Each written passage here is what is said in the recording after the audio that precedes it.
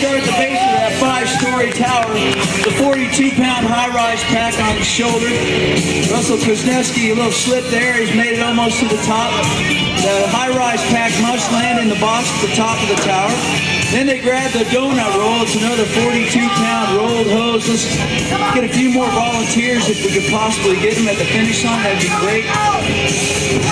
After which, the donut roll must land in the box at the top of the tower. On the way up the tower, the competitors can skip as many steps as they want. On the way down, they must hit each and every step. After which, they jump on the Kaiser 4-seater simulator 160-pound sled. They move 5 feet with a 9-pound shoulder hammer. After which, the hammer must land on the Ryan apparel mat. There they go.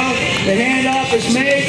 Now Ross is running through the delineators. Ladies and gentlemen, it's just a fancy TV word for delineator.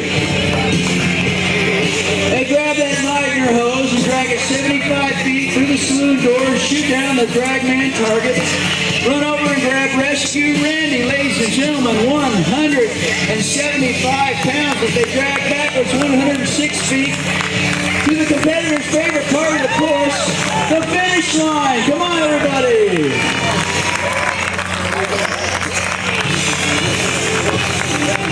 All right, there we go. Let's hear it for the Russ and Ross tandem.